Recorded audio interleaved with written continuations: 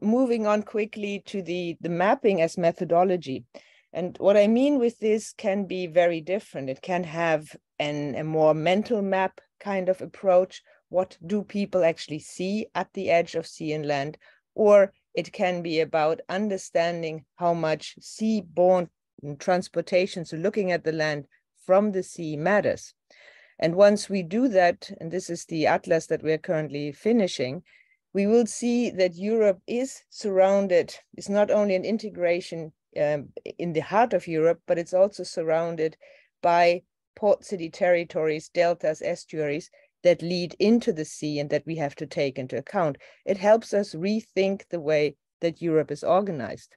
And if we take this territorial approach, this is what we're currently finishing, is to say, how do these port city territories here in the North Sea or here Lisbon are interconnected? What does it mean if a port borders the edge of the land? How far, how deep into the territory can we get?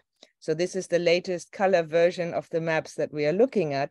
And we can see spaces like in Hamburg with where a city state encompasses both the urban and the port territory.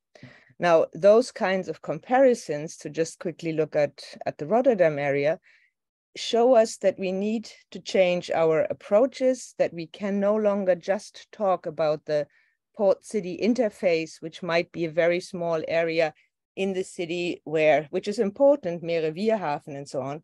But we also have to look at spaces like where the port borders other non-urban areas or even the sea, to understand how we can think about inter-species relationships on a larger scale.